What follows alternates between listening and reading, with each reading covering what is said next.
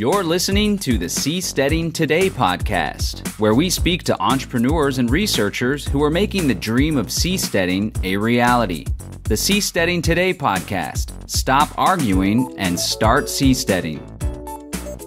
Hello, seasteaders. This is Carly Jackson on the Seasteading Today podcast. My guest today is Dr. Ricardo Radulovich, a professor at the University of Costa Rica, where he works on promoting aquatic food production.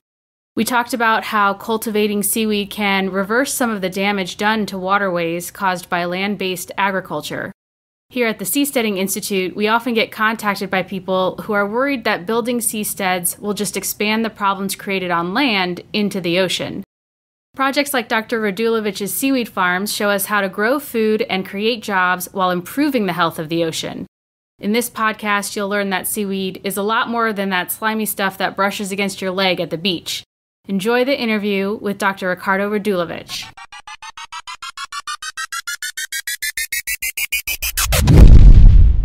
Hello, and welcome to the Seasteading Today podcast. My guest today is Dr. Ricardo Radulovich, who is working to feed the world by cultivating seaweed. Welcome, Dr. Radulovich.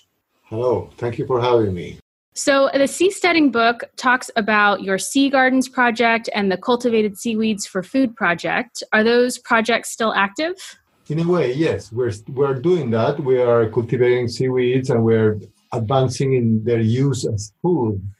And there are many other uses as well. Yes, we continue doing that, and we are now beginning another project aiming at solving some limitations, for example, reproduction laboratories and stuff like that, to be able to do it at a larger scale. That's wonderful. So tell us a bit about what are some of the problems that can be solved by cultivating seaweed? Well, the basic idea is that agriculture on land may not be sufficient to provide all the needed increases in food, particularly not only because of increasing population and demand for this increasing population, but also due to, say, climate change and also on itself. Even without climate change, we were having a lot of problems with water limitations. So, of course, agriculture may provide sufficient food, but at what cost? So we need alternative sources of food, and I think that if the main limitation to food production on land is water and lack of good land for agriculture, then we have all the water we need and all the area we need to cultivate at sea. So that's the basic principle. We believe that a lot of biomass, plant biomass that can be produced for food, feed, and other uses can be produced at sea. So as a landlocked person who has, minimal information about what causes climate change, how does moving farming to sea, how do we not just transfer the same problems that we've created with land agriculture? Why don't those same problems transfer when we're cultivating seaweed? That may happen. We may eventually end up having some problems similar in many ways or different than in agriculture. But so far, we have identified mostly benefits from growing seaweeds. There are some limitations. Of course, there are some diseases. There are problems also with water being heating up, ocean heating, that affects some of the established practices around the world. So we have to be aware of those limitations as well. But the beauty of cultivating seaweeds is that we don't need fertilizer, because at least up to a very high point, we can produce using the excess nutrients that are present in water. These excess nutrients come from land, from agricultural runoff, from sewage waters. So we're having, for example, all these algal blooms. Even the sargasso problem in the Gulf of Mexico, Caribbean, is in very much related to excess nutrients in the waters. So we take advantage of that And at the same time, then we clean the water, all those excess nutrients. So it is like a win-win situation. Okay, so it sounds like, land agriculture, a lot of the fertilizer and runoff from those land agriculture washes into the rivers and washes into the sea, and so cultivating seaweed on the coast can take advantage of taking that runoff and turning it into a useful product, which is algae and seaweed. Is that correct? Correct. Also, at the same time, contributing to clean the water. Okay, so why? So I've read about red algae on the coast of Florida. So that's a bad kind of algae, or is it just that people are not in a position to use that algae? No, we have no clue really how to use these microalgae blooms that like those happening in Florida. Those are usually associated with some toxic elements that these microalgae produce. So they can have harmful effects beyond a lot of biomass in the water, you see, because you can have algal blooms that are not toxic, but the water gets so polluted with organic matter that then all the oxygen is used up by bacteria consuming the dead bodies of algae, and they all the waters then become hypoxic, low in oxygen, even dead in many ways they are called. Mm-hmm. So that's one problem. But then sometimes microalgae are also associated with some toxins they produce. So it is a compounded problem. We would be solving those problems in many ways because these blooms are associated with excess nutrients. Mm-hmm. So we need to manage those nutrients. And even only for that purpose, we could cultivate seaweeds just to clean up these excess nutrients. So tell us about your seaweed farms that you are building. What do they look like, and where are they located, and who is working these seaweed farms? Well, we are working with fishers, men and women. They are the ones who we want to be farmers. Fishers all around the world are suffering from dwindling fisheries. They're in need of additional sources of income. And to cultivate seaweed seems like a very viable option in many ways, and also helps to preserve their way of life. They continue working at sea.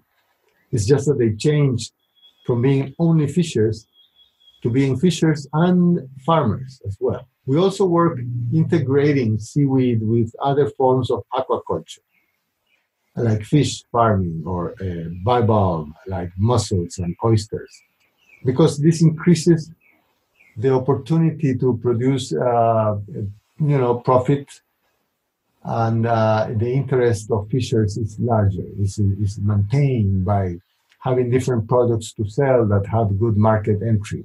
Mm-hmm. It sounds like it provides a diverse economy for these fish. So these fishing communities have more diverse economy, and that can make their economy stronger. Are you seeing that? Yes. To have this diversity is always a good way of being sure that you will have something or a lot, depending on conditions. For example, you may have a low fishing season, but you have your seaweeds, you have your bivalves, your mussels, for example, that keep on growing, and you always have something to sell or eat, even in some cases. This approach is something that is analogous to some farming and in agriculture. You find many small farmers, traditional farmers, that they have all sort of different crops, trees, and animals as well. Now, are these so if you have a seaweed farm and you're also growing mussels and supporting some fishing or fish farms, is that something that needs to be on the coast, or could you move that out into the high seas for a seasteading community? Yes, in many ways you can. The point is that usually these excess nutrients are in coastal waters. So you will have to locate areas in the high seas where you have at least some input of nutrients. This can be also part of a scheme of sustainable fertilization practices that you can implement at the high seas. So yes, you can do this. It doesn't matter. The production systems we have are floating. It doesn't matter how deep the bottom is. So how does one start a seaweed farm? What does it look like? What infrastructure do you need to start? Okay, usually what you need is just moorings, attachment points where you have to be anchored to some place. You may have some free floating systems as well, but you have to be careful where you place them so you don't lose them, for example. And if you have, like, say, a seasteading, you may attach your seaweed cultivated areas to the more rigid, bigger structures of the seasteading. So you may not need specific moorings on the bottom. Then you need ropes. Usually this is made with a different arrangement of ropes with some rigid, say, tubing or sticks or different frames that you may use to keep form. You need to keep the ropes, say, different lines. This is called actually long line system, where you have lines of ropes, say, separated 1 meter from each other. You attach the seaweed propagule, the seaweed seed, to the rope. This seed can be a vegetative cutting from another seaweed plant, or it can be spores that you have attached to the rope, and they start growing. You have then you have these rope lines where seaweeds are growing from them, sucking up nutrients from the water and using sunlight for photosynthesis. And then how do you said there's shellfish that can be introduced. How does that work with the seaweed? Okay, you have different ways to produce shellfish, but then one of them is, say, they're called socks or even lanterns. They are hanging structures, very simple structures, like you put say a sock is like a net that you fill up with mussels of certain size.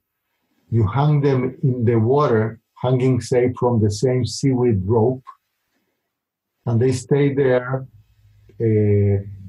filtrating seawater and getting their nutrients, their food, actually, their feed, out of the water by this filtering system they have. So, and this increases biodiversity in the water? Definitely. We even have a paper where we measured this. We all know, all of us who work with aquaculture at sea know that anything you put floating on the sea attracts fish and different forms of biodiversity. It can be crustaceans, mollusks, for some reason, they come.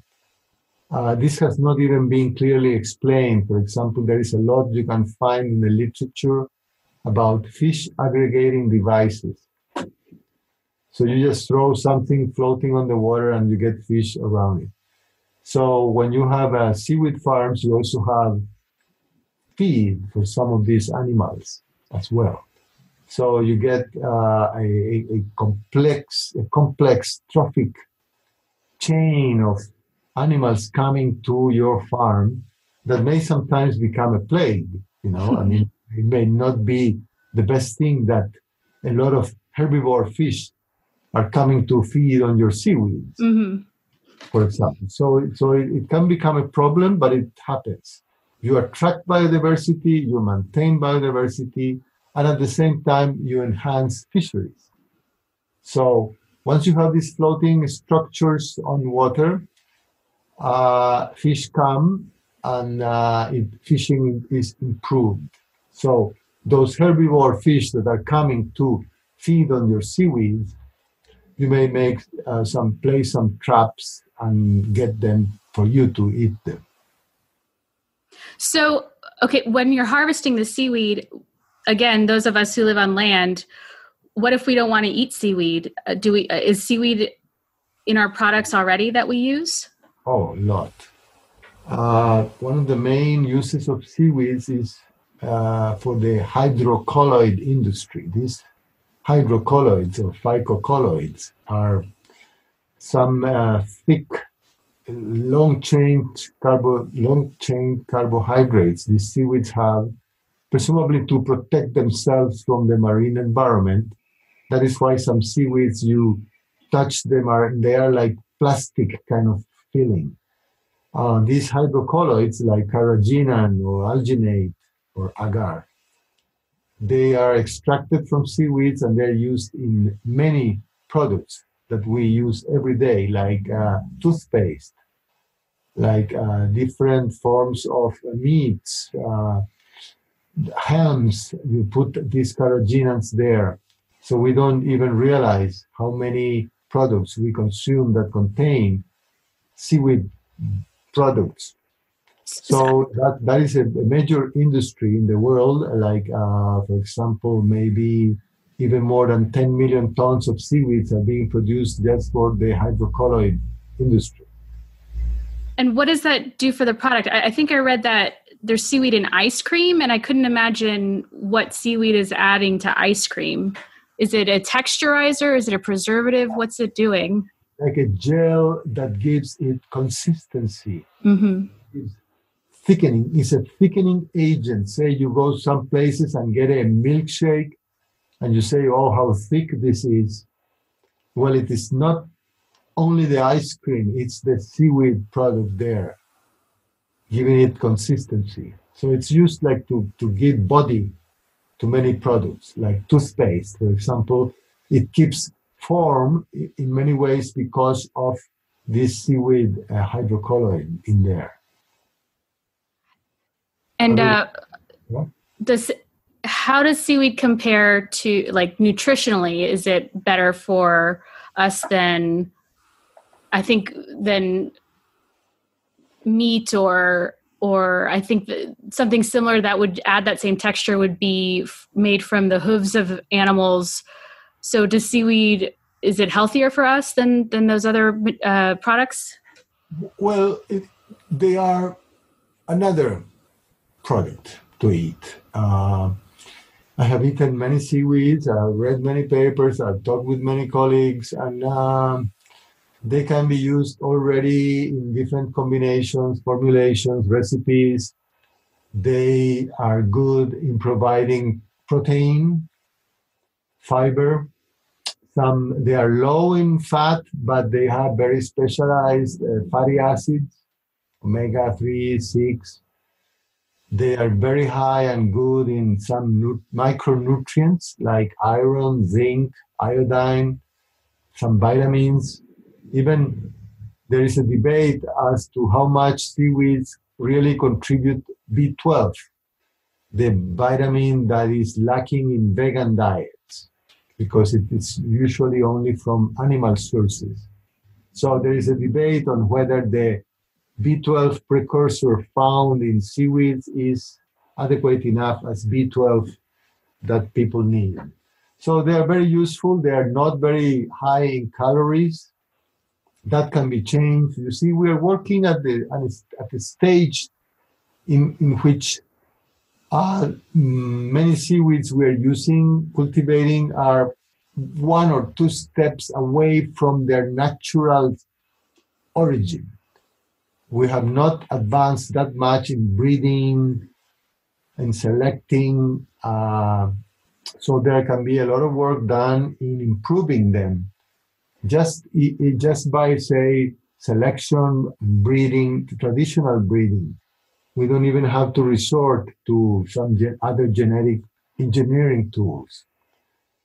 So there can be a lot of improvements, like increasing their edibility in terms of this high amount of fiber they have, because largely this is due to these hydrocolloids that are not very digestible.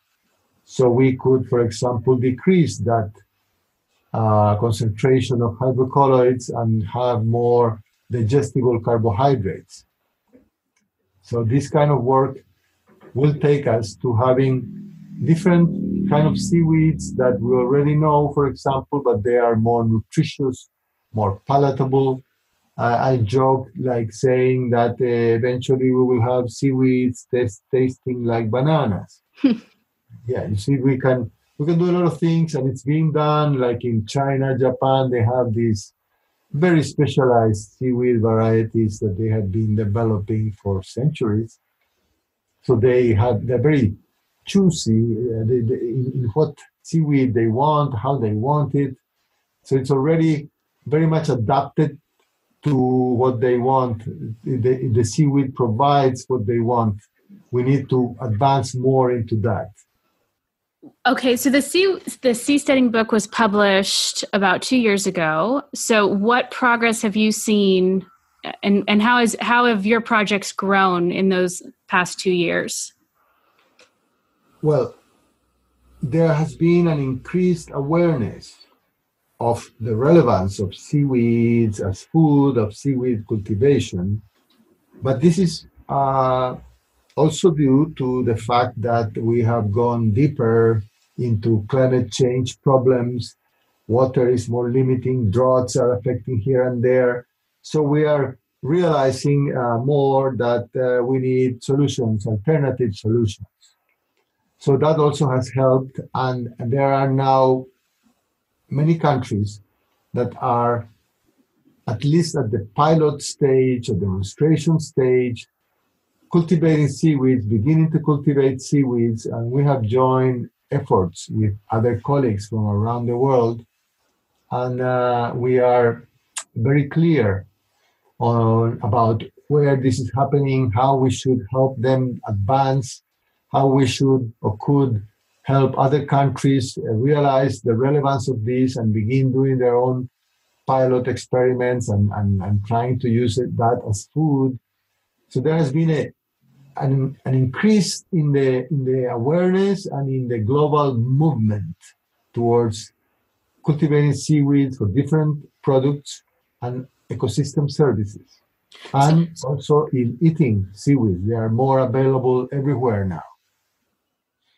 And when you go to a new country, what are some of the obstacles for people to be able to start building these farms? Are there regulatory barriers, or are there cultural barriers where people need to understand why it will be helpful for them? What are some of the challenges that you have to overcome? Well, if this were like an exam question, I would say all of the above that you just mentioned. Yes, regulatory laws on aquaculture have not been like drafted or enacted with this in mind because it's so new. Many countries have not considered it, but there are usually, say, ways of doing this, at least initially, experimentally, in a pilot manner. That has not stopped, for example, seaweeds from growing in many places so far.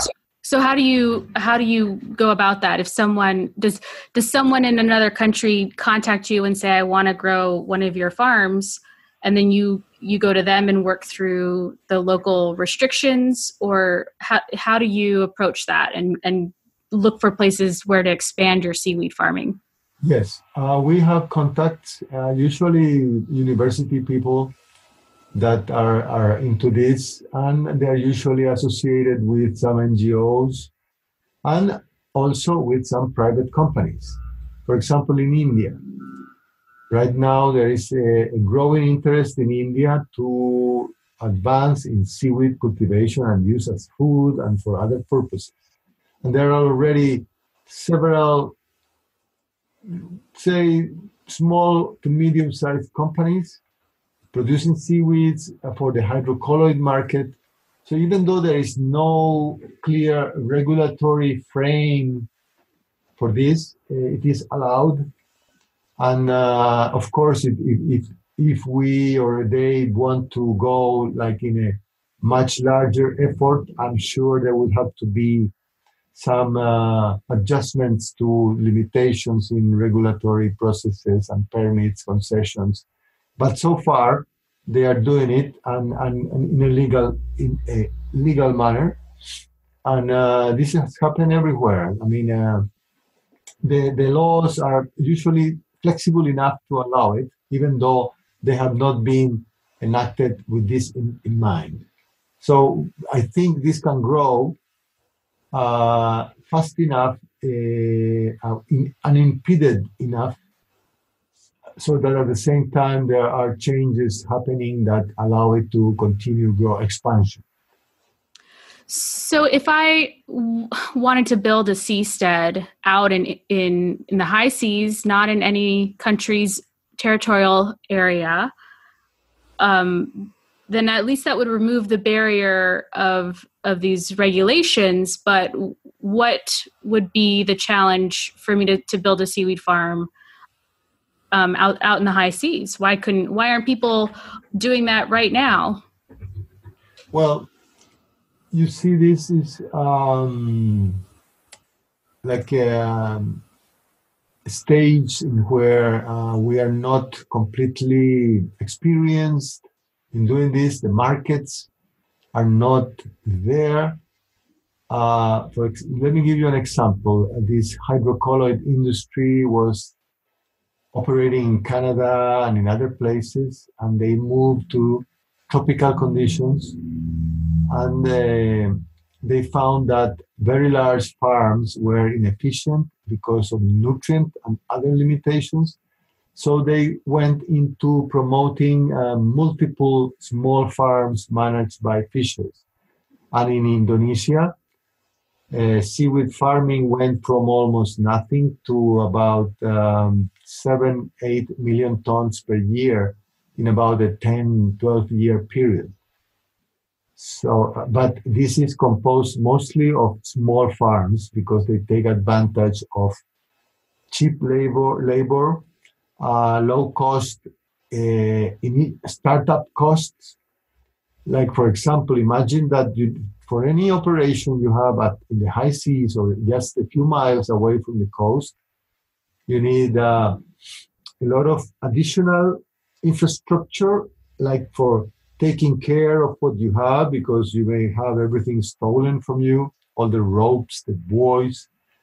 You need boats to go back and forth, harvesting machines, and you see it becomes something that requires a bigger investment, and markets are not there yet. So we have been confronted with a dilemma that I place it like this. There are no seaweeds in markets because there is no production, and there is no production because there is no markets. So how do we break this like vicious cycle? We work both ways, say increasing supply, but also trying to increase demand. And so how can seasteaders, who I hope are listening to this podcast, how can they find your seaweed and buy it and increase demand? Yes. Well, there are, for example, in the United States, several companies that are already producing seaweed. They sell it raw, they sell it dry, they sell it in beer, they sell it in cookies. In beer? They sell it in beer? Yes, some people are making seaweed beer. So, you know, what do you call, some people are like call seaweed soap, but it may have like a very small percentage of seaweed. We need to be more clear about that, because not anything that has like, say, 0.5% seaweed becomes a seaweed tortilla chip. So, yeah, but we have made those, and so they're coming into the market. And then in Europe, at least in many supermarkets, you find sections with different seaweed products already being sold, and you can choose among them. In the United States, also, you're having some places where you can buy them, and say Amazon or stuff like that. You may start looking around, and you will find more seaweed. It would be great if people would start trying them. People are surprised how interesting flavor, texture they add to your regular meal. For example, we make a bread that has, we substitute wheat flour with, we add 5% seaweed flour, and 95% wheat flour. And so we get a bread that is like greenish with little specks of seaweed. It gives it like a very interesting flavor. And it is nutritionally better because you have a different complement of amino acids, more iron, more zinc, and the proteins are okay. So you add more fiber.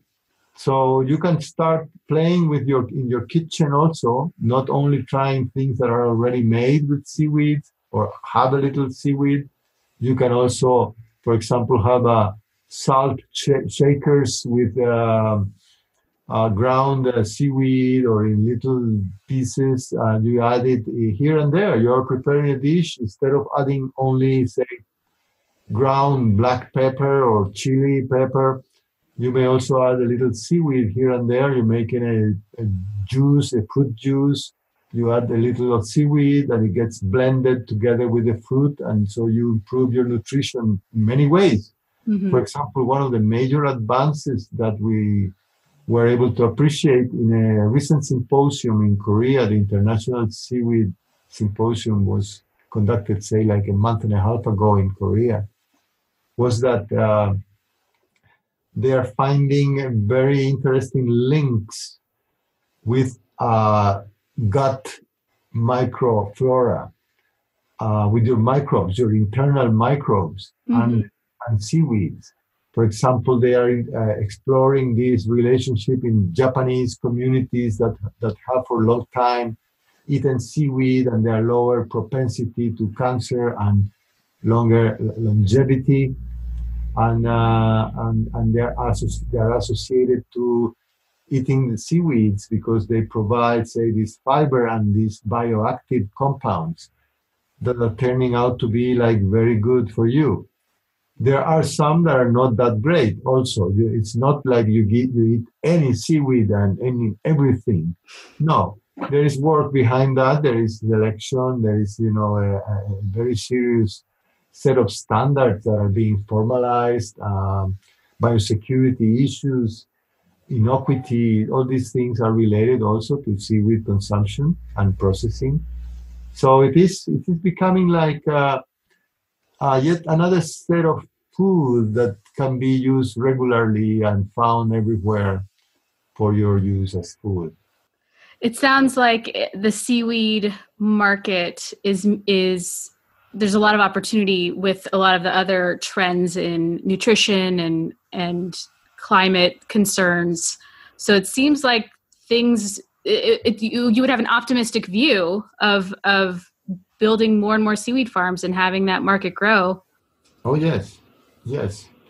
As I said, we need to work with supply and demand. We cannot say entice many farmers, many fishers. Hey guys, let's go and plant seaweed, cultivate seaweed, and then you harvest it and you dry it, you sun dry it, or you have this little drying facility, and then you put it in sacks and nobody's going to buy it. So it is a situation that it's very well. You have to be very careful in how and when you entice people to grow seaweeds. That you have to assure that there will be somebody buying them these seaweeds at a decent price, and then these people who buy the seaweed also have to have a market for their products. That's why the hydrocolloid industry has promoted seaweed farming with so much success in many countries, like Indonesia, Philippines, and now in India, Sri Lanka, other places. They are producing seaweed. Even Chile produces a lot of seaweed for the hydrocolloid market. And because that's a secure market. Mm-hmm. It has had lots of ups and downs. And then there are some seaweeds preferred over other seaweed species. But then that's like in agriculture as well. So that's why the hydrocolloid industry has been key in promoting seaweed cultivation and use, but it's sort of limited. We want to have more, but then for that we need a market. Sure. And to have a market, we need products. Sure. So what progress do you hope to see in the seasteading movement in the next few years? And how can that align with the growth in the seaweed market? Yeah. Okay. I think there are two things we're talking about here. If you have a seasteading, you may want to have some levels of food security that you are not strictly required or depend on the boat to come with the food, for example. It may be okay. You may do that. You may rely completely on food from land. But if you're able to produce your own, say like have gardens or begin exploring further and add shellfish and fish cages with fish being fed some of the seaweed you produce, that gives you something to do. Also gives you some additional food, maybe some additional income. Then you may start growing that. If it goes okay, you may find that the area where you have your seastead is adequate for this or that production. And so you may emphasize that and have a bigger production that may come to feed markets in the nearby countries. So it is like a virtuous cycle that you begin testing and adding your own seaweed and the fish and the shellfish, shrimp, lobster. You use some residues from your kitchen, from maybe your waste waters. You may use that after the processing for fertilizing waters to grow more seaweeds. So it can be done, and once you have added levels of security, food security, I think it gives you a more reliable way to be out there, not having to completely depend on food that comes from land. Sure. Well, I think that's definitely the goal. And it, of course, reduces the cost of living out there, because we want people to be able to live out there who at all levels of income. And in the book, Joe Quirk talks a lot about how your seaweed farms enrich the poor and provide, and we talked a little bit about how it provides a diverse economy for fishing communities. So, I think that having people provide for themselves is a way to have a flourishing community. I think that's maybe the definition of a flourishing community. And I think it's great to have you on our relaunch of the podcast to help seasteaders understand how to get to those free communities on the sea that will be food secure and restore the environment and provide good work for people at all income levels. So as we wrap up our conversation, is there anything else you would like to talk about specifically? Anything else you would like to promote? Well, I would say go ahead and try them. It is even if you are at the coast, you see some seaweeds. Usually, you can have some identification. You can see what they are, and you may try those. I mean, you can talk to locals and harvest a little, try seaweeds, buy them in your supermarket or online, and begin playing with that. And you will see that, it helps in many ways. For example, the fiber has many good properties. It is much better than other land sources of fiber. So experiment, and that will help the industry, it will help the movement, and it will help getting into the sea, colonizing the sea, and at the same time taking care of it. So it's a good thing. Wonderful. And how can people find you? Do you have a website? Do you have social media where people can find you and support you? I make that mistake because I don't even have business cards. Well, you can find some publications and ResearchGate. You just have to write my name and in Google, and it comes up. So you can find me. That my email is usually somewhere in there. So you can find me just by doing that, just by Googling me up. Sorry, my English is. And can people purchase I think the seasteading book says that you needed 5 people and some minimal investment in the ropes and the other pieces for the seastead farm. Is that something that people can find and purchase, or do you have to go through a specific program to get those? You can do it on your own. There are many ways. Just start searching in images and papers that describe how this farming is done. If you live by the coast, you can have your little patch. But remember, there are some limitations that you have to take care of. For example, you cannot place these where people are boating or where people usually fish with nets. Sometimes they may steal your stuff, away, or just damage it just to see what you have. So it has some conditions that you have to be careful with. And if you have a place that you can do this, go ahead and just put some ropes out and follow some basic designs that you can see in the literature, in the media, and start attaching some pieces of seaweed to your ropes and see how they grow.